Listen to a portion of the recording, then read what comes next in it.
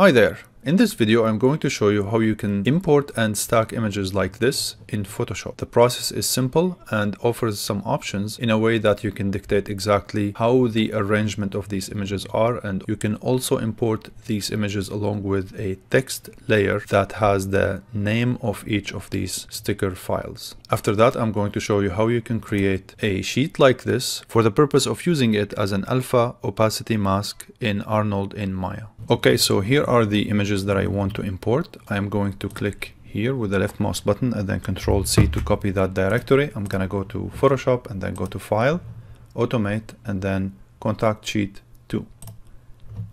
Here I am going to click on Choose and then Control V. And in this process here, I'm actually selecting a folder, so you're not gonna be able to see any files. So hit OK. If you want to go and specifically select certain files, you can go, instead of folder, you can go to files. And in that case, let's say for instance, you only want these images, for instance, then in that case you would go to the file option instead of folder. But if for this demonstration, I'm going to go with folder. So this is the most important.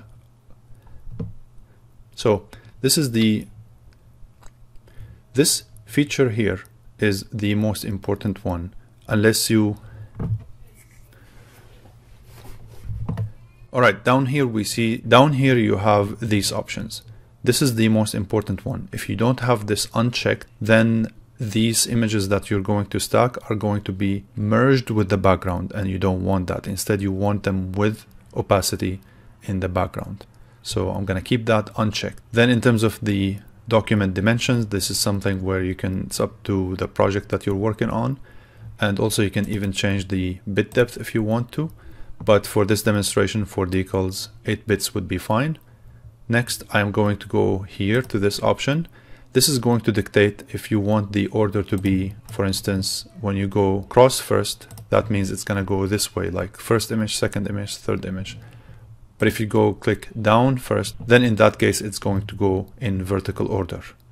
For my case here, it doesn't matter really. Now the column and the rows, this is something that is really useful. So let's say you have 25 images and you want to arrange them in a way that you can have them like a square, perfect square grid. Then in that case you go 5 by 5 and it would be all even. But if you want with a different order, say for instance 2 by 6, then you get a dozen each, then that could be also a different approach. Use auto spacing. I don't necessarily recommend this because it gets them really tight. So instead I'm gonna go here, for instance, 0.1 inch is good. Even 0.2 is probably better.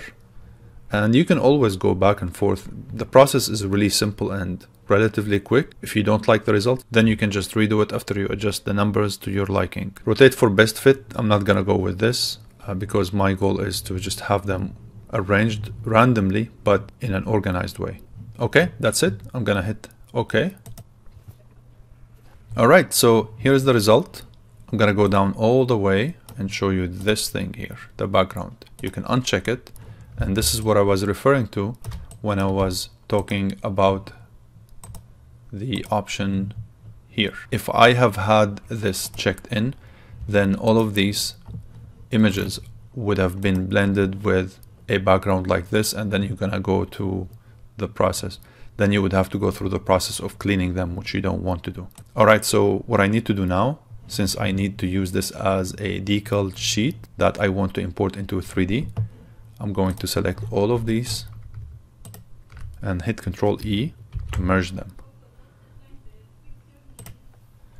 I'm gonna delete the background so you can see here the way they are. It's pretty clean and neat. Now what I want to do is to make a mask based on this layout. Okay, so to do so, click and hold Control. You can see the mouse cursor now changing to this marquee selection tool.